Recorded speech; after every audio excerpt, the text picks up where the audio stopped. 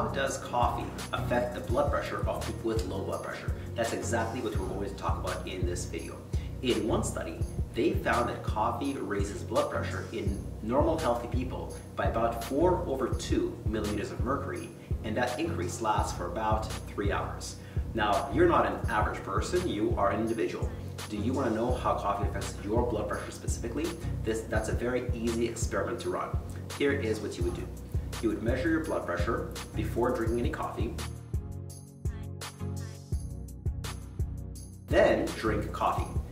Then measure your blood pressure at about 1 hour intervals until it comes back down to normal. Because the average might be 4/2 millimeters of mercury, maybe for you it doesn't spike at all, or maybe for you it spikes 10 points. So if you really want to know, you can run this experiment and find out for yourself. If you like this video, click like and subscribe.